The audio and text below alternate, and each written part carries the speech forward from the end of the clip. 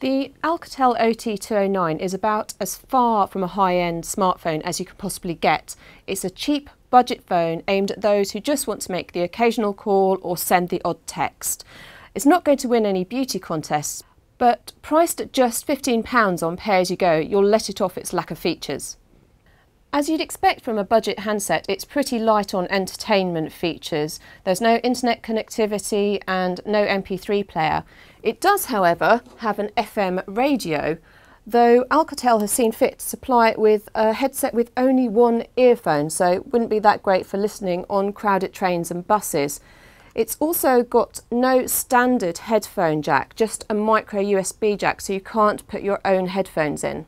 On the plus side, it's pretty light and portable, so great if you just want to slip it in a pocket or carry it around easily. And the buttons are a decent size, so great if you don't like faffing around with fiddly buttons. However, the screen is absolutely tiny, so you might struggle if you have poor eyesight. There are a couple of more unusual features. One of these is the fake call function, which allows you to set up the phone to call you with a bogus call to get you out of any boring meetings.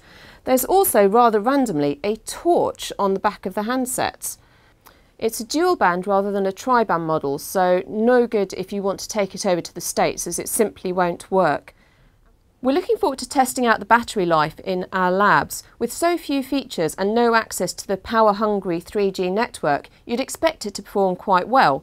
However, the battery is one of the smallest in terms of power that we've seen, so it might mean that the battery life isn't that great. And that's pretty much all there is to say about this handset. So low on features, but if you're looking for something that's cheap as chips, then well worth considering. Obviously, wait until we see how it does in our full lab tests, so keep an eye out at which.co.uk/mobile.